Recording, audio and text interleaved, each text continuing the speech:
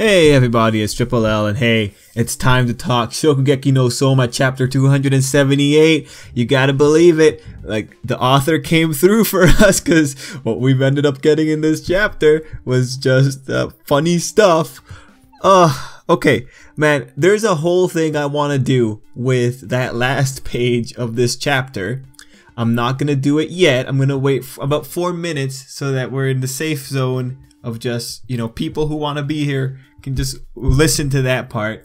But yeah, alright, you know what, I'm gonna start off with a quick comment response from one of the longtime commenters, Invader Rin, because you know Rin, I like your comments, and you know, I want to just have some fun here because Rin was pointing out some pretty cool stuff in his comment, or their comment last chapter.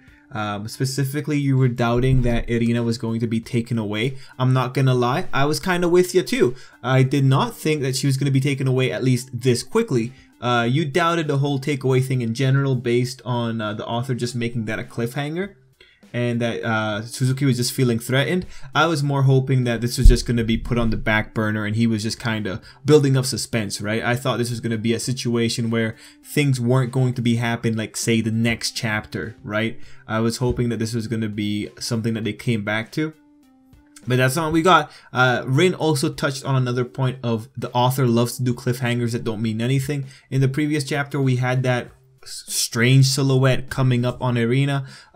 If you watched that video last week, I wasn't that energetic about it. I didn't care about the cliffhanger because that cliffhanger was a trash cliffhanger. It was pretty simple to tell, or pretty easy to tell, that it wasn't going to be anything important, and I was willing to bank on it. I think I mentioned it's going to be a non-important cliffhanger. It was probably nothing. That's exactly what we got at the beginning of this chapter. If anything, we can open up the discussion again about this author and his particular habit of using stupid cliffhangers, or trying to get reader suspense up by using a cliffhanger. And you know what? I'm going to dial it back. I'm being a bit too negative. The cliffhangers have a purpose when you have a serialized magazine, right? It's just, unfortunately for Shokugeki no Soma, the worst examples end up being, or just leaving a bad taste in my mouth, right? Right now, in terms of cliffhangers that have been lackluster, we had one that Invader Rin pointed out in their comment with the whole Jewel generation and what Senzaimon ultimately picked them as. We had one that involved Subaru, that was drummed up as a kind of cliffhanger, and then now we had that last week's cliffhanger, which was ultimately trash. It was just a guy wanting a autograph. Like, mind you, if that guy ended up showing up at the last page, that would have been, you could have recovered it kind of, but at this point, you can see it for what it is. It was just a tool to keep people excited, right? Can you fault that? It's the nature of the medium. It's the nature of a magazine. Let them do what they need to do if they think that helps keep excitement up. Considering that Soma is aimed, or at least like considering a lot of little kids are also reading these manga, this kind of tactic, I'm okay allowing it. You know, I'm not gonna let it. It's fun to talk about, but it's beyond that. It's not much else. It's just kind of annoying when you know what's going on with it. I don't want to call it dumb because it has its reasons for why it occurs as a mechanic. Anyway, moving on, Invader Rin also pointed out some stuff about the romance subplot, that Suzuki was pretty much just this guy that's putting the fire under Soma's butt so that he can get moving romantically. And in that regard, in that part of the comment, we do kind of see that happening in this chapter. In this chapter, we finally have Soma potentially acknowledging Irina as someone he could be romantically interested in, or at least acknowledging something special with her. We finally have it going on. I'm not gonna lie, when Suzuki's doing this type of stuff, it's pretty cool, man. I like it. As a shipper, I like it. You know, I got into anime. One of the things I really enjoyed was just the whole shipping aspect. Whenever I see it happening in any shonen, I'm gonna get kind of elated. I'm gonna get kind of giggly. We also had some for Nikumi happening in this chapter. Alright, Nikumi's the classic type ship tease. I don't really care though because she's largely irrelevant, right? What can you do? But we get to have that little moment with Irina and Soma, and it's pretty cool. It's pretty cool. It makes you feel like, okay, you know, Suzuki is helping us in some regards. But then we're at 5 minutes now, so I can talk about it. We get to the last page of the chapter, which is fully Irina has been kidnapped. All right, and listen, I am both really annoyed and really kind of excited, mostly because I'm gonna bring up some Yu-Gi-Oh stuff just as a joke, but I'm annoyed and excited. One of the things that annoy me is just how easily manipulated Irina is in general. This isn't that big of a problem though, because we've established Irina is in a mindset where she could be easily manipulated. She's just a child, she's sheltered, she doesn't have a full understanding of how the world works outside of food, right? So her at the beginning believing that Suzuki could be nice because he's giving her gifts, while a seasoned person of a cynical world could tell you, you should not believe that. A sheltered girl of an idealistic world has every reason to think that that means the person's good, right? But it is kind of infuriating because it goes back to that whole thing, everyone seems to have forgotten about the Midnight Chefs.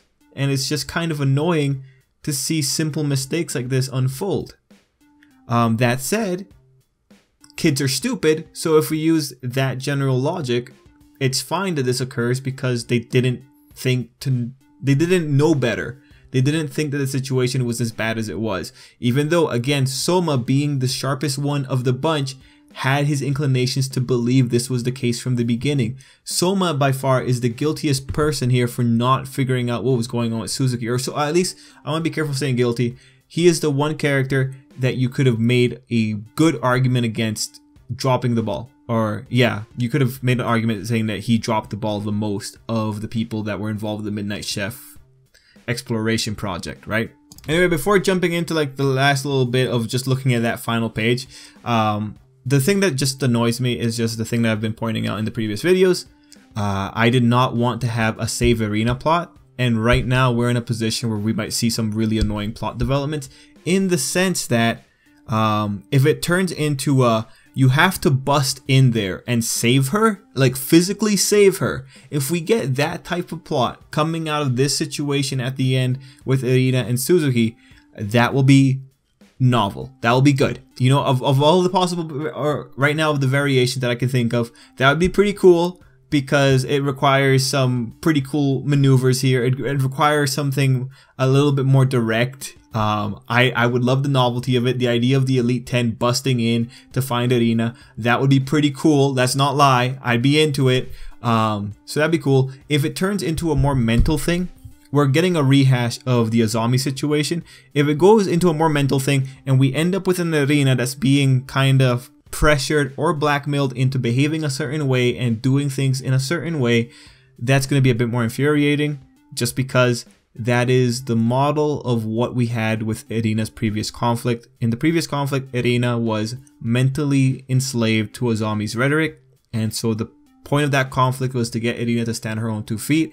Now she is being legitimately restrained, so having it escalate to a point where Soma and the gang bust in there would be pretty novel, and would, at least if we're going to be doing the Save Irina plot lines, at least it would be something different than the previous one. So that'd be pretty cool, right? And I have no reason to believe that the author would want to do a rehash of the Azami situation unless the author really likes the mental drama of everything.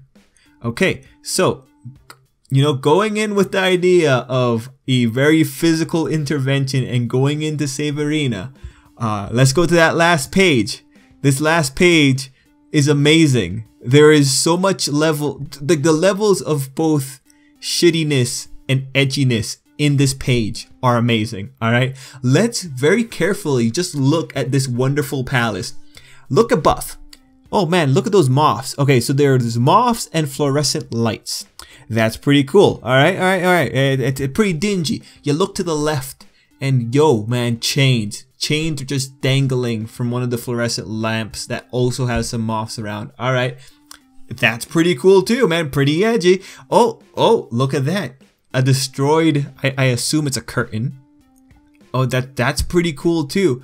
And behind the curtain, oh, there's a fence. All right, I have no idea where the heck we are. All right, let's move over to the right. Oh man, look at this bulletin board.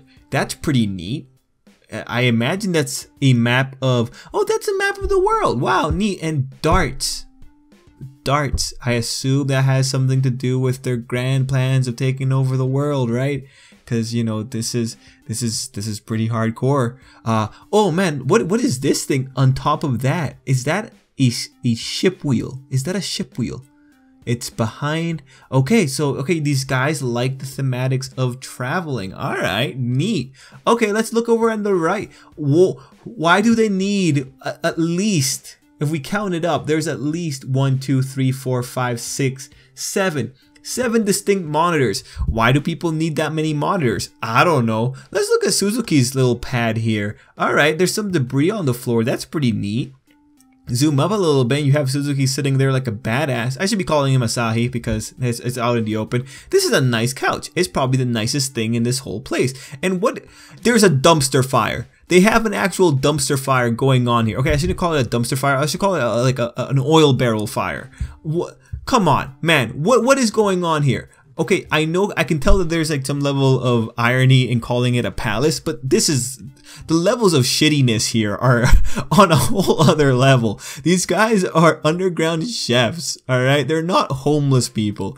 These people make so much money working with the mafia, and this is the best they can scrunch up. And again, look at all the elements of edginess in this one shot. It's actually ridiculous. That's not even going into talking about this group of people, where you have Esdeath, Escanor, Polnareff with a mask on, and Urahara, alright? At this point, I gotta ask, what's the difference between this group of people and, say, this group of people? Or even maybe this group of people, right? Like, what is the difference? I mean, one of them even has a chainsaw. Guys, look, all I'm saying is that we are so close now to shadow games. Okay, maybe not shadow games, but shadow cooking matches. Shadow duels.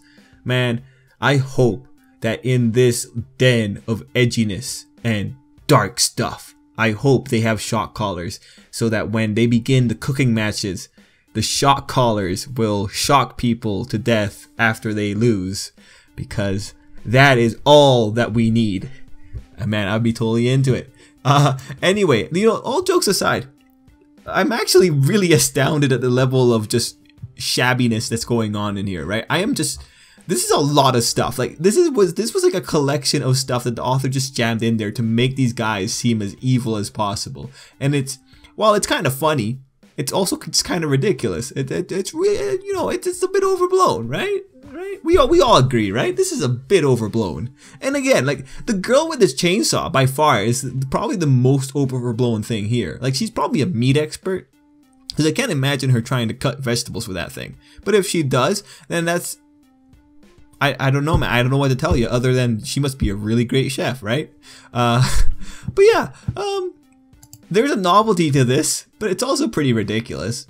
You know, I'm sure you could come up with a better topic, such as just how far Shokugeki no Soma has to go, since it's, you know, it's in the mold of shonen. It's in the mold of Shonen Jump. It's kind of funny, right?